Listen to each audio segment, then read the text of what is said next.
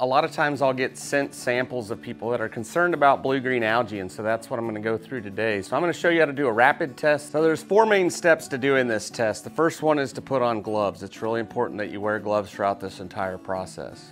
You're then going to take the water sampling tube and submerge it in the water sample for about 15 seconds. It's going to start to bubble and get hot during this step. Very important that you use some sort of tool and not be holding that canister in your hand for the full time. After you remove that water sampling tube from the sample, you're going to want to let it sit for about 10 minutes. You'll collect some water in the sampling pipette. You'll drop 3 drops onto the test strip, and then you'll wait about 8 minutes. And after that time, then you'll look at the test strip and analyze your results. For more information, we do have a podcast episode about cyanobacteria on our podcast called Fins, Fur, and Feathers. We'd recommend you check out.